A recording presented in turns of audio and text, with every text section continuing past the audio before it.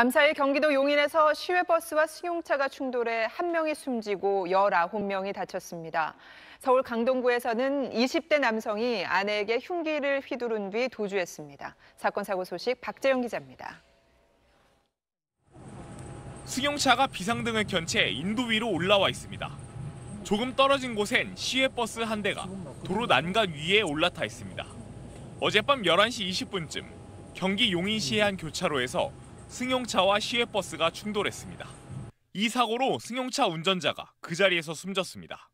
시외버스엔 운전자를 포함해 37명이 타고 있었는데 이 가운데 19명이 중경상을 입어 병원으로 이송됐습니다.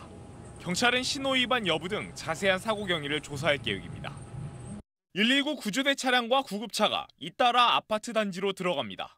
어젯밤 10시쯤 서울 강동구 천호동의 한 아파트에서 20대 남성이 아내를 향해 흉기를 휘둘렀습니다. 당시 집안에는 1살도 안 된 어린 아기가 있었던 것으로 알려졌습니다.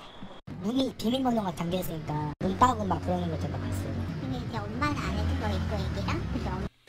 남성은 흉기를 휘두른 뒤 아파트 입구 쪽 길을 따라 달아났습니다.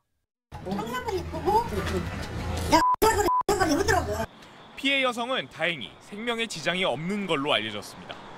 경찰은 남성이 흉기를 휘두른 경위를 파악하는 한편 CCTV 분석 등을 토대로 수색 범위를 좁히고 있습니다. SBS 박재현입니다.